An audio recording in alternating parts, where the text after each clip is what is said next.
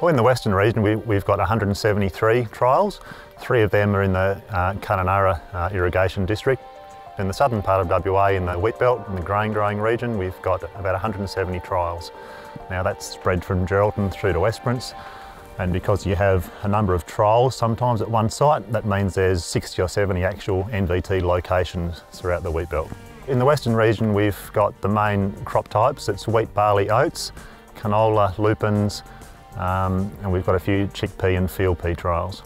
The grain growing region goes from quite high rainfall in the southwest or the Western region through to quite low rainfall in the east. And soil types also change a lot. We're known for our sandy soils, but there are also some quite harsh, clay, heavier soil types.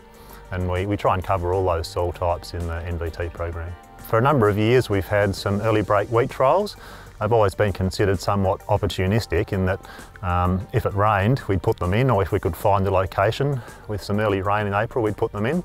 But because farmers really wanted that data, for the next year, we initiated some early watering of those trials to just get them emerged in April.